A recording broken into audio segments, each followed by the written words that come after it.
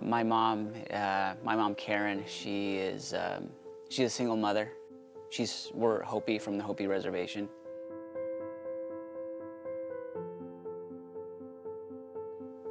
When I found out I had cancer, it was hard for me to hear that word.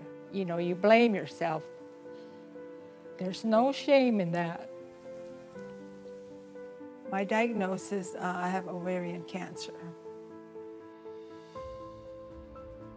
At a doctor's office, all she has is a diagnosis, and she's sort of left to figure things out.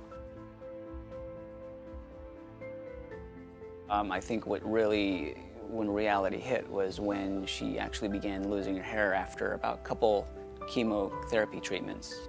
Even brushing it out was clumps of hair coming out, and even in the shower, but I didn't do anything, it just fallen out. It's a life-changing thing when you're seeing your mother lose her hair, and being the type of mother she is, I don't want to see her go through that.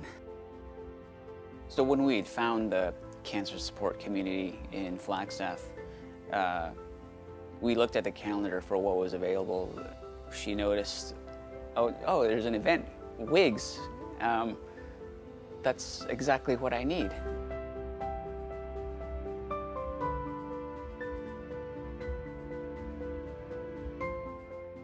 I think it was great for her. That helped her to gain more confidence, and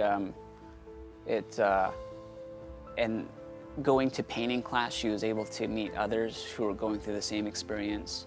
I don't think even family doesn't quite understand this thing that she's gone through. However, connecting with others through this community helps her it gives her more perspective, and know that she's not alone. It's been great for her to connect with everybody. But you just need to be positive and get the support that you need. And it's there. And just take care of yourself.